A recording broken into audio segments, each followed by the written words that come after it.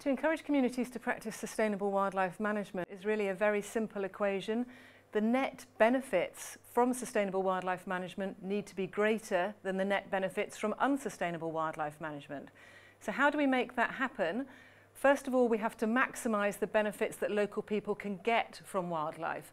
And quite often these are very limited because local communities have very limited rights to benefit from wildlife and limited rights to decide how it's managed. Secondly, the costs of living with wildlife for local communities can be really high. An elephant, for example, can destroy an entire year's harvest and wipe out a farmer's livelihood in one night of crop raiding. A lion can kill valuable livestock. These costs are often overlooked and not addressed. There's very little compensation available to communities to tackle this problem.